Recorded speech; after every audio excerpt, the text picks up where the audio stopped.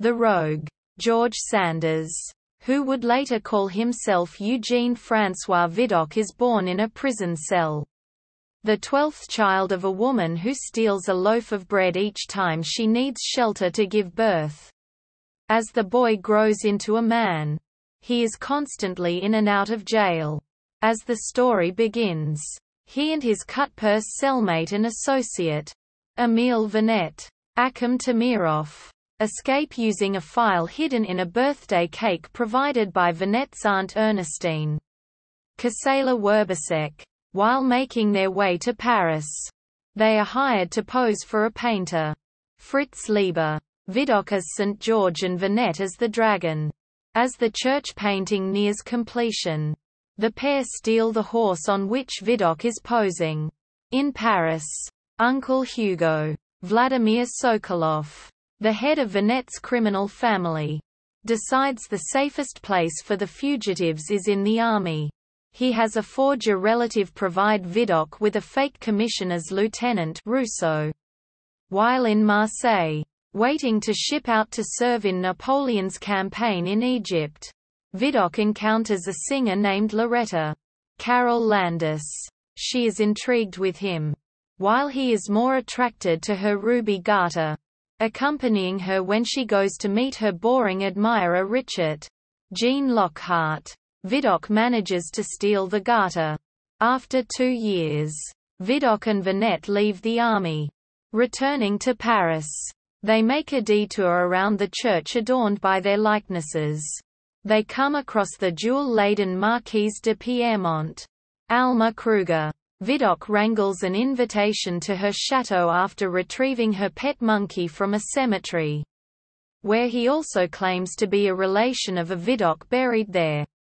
He is a bit alarmed when he discovers that his intended victim's son-in-law is the Minister of Police, Alan Napier, but also enchanted by the official's daughter Thérèse, Signa Hasso. Unbeknownst to him, she has fallen in love with the image of St. George, and is greatly disturbed by the painting's uncanny resemblance to their guest Vidocq and Vanette. Steal and hide the Marquise's jewels, intending to return for them later.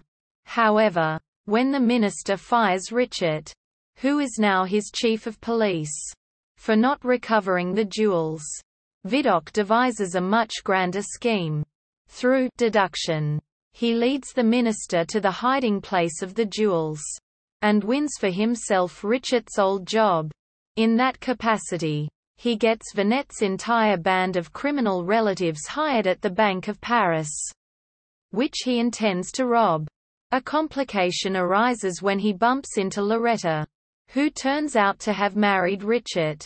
After learning his new identity, Loretta blackmails Vidocq into resuming their relationship.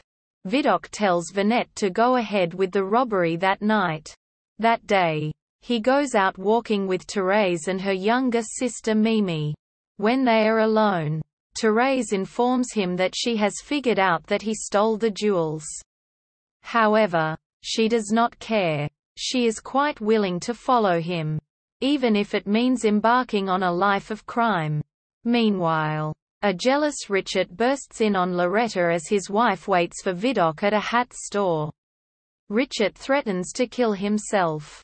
Instead, in a fit of anger brought on by Loretta's cold response, he shoots and kills her. With that impediment out of the way, Vidocq informs Vanette's family that he has changed his mind.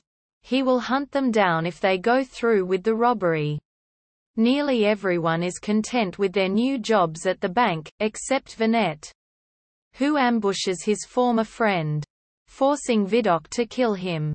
Vidocq confesses his past crimes to the minister and the marquise, because he has truly repented and changed. He is forgiven by all of the de Pierremonts and welcomed into the family as he marries Thérèse.